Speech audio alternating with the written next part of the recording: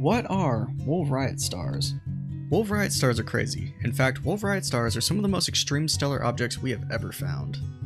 They are also super bright.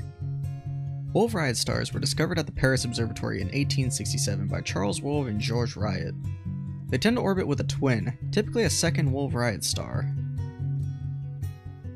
They are incredibly bright due to their high temperatures, bright enough to illuminate and ionize large gas clouds within galaxies, making beautiful reflection nebulas.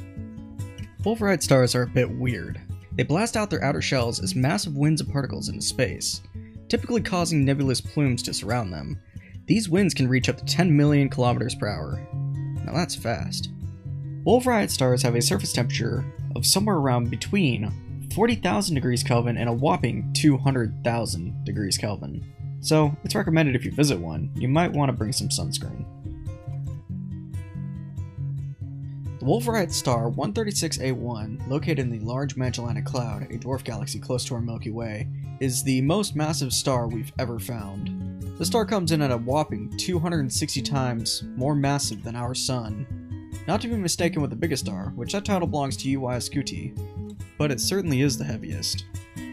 Wolf-Rayet stars are estimated to only survive a few 100,000 years, as massive stars tend to fuse matter much faster than more common traditional stars such as red and yellow dwarfs like our Sun, which makes them incredibly rare and short-lived since they are incredibly unstable. Astronomers estimate that there is less than 1,000 Wolf-Rayet stars in the local cluster.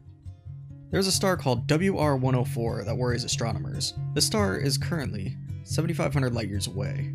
We believe soon it is going to collapse and release a stupendously powerful gamma-ray burst, which wouldn't typically be an issue, but the poles of this star are actually facing towards Earth. And if that burst were to hit Earth, it would destroy a significant quantity of our ozone layer, causing massive damage to our ecosystem, which would result in a mass extinction event. But astronomers don't think it'll be a problem, since for it to actually reach Earth, the burst would actually have to be quite narrow, which the narrower it is, the less likely it is to actually hit us.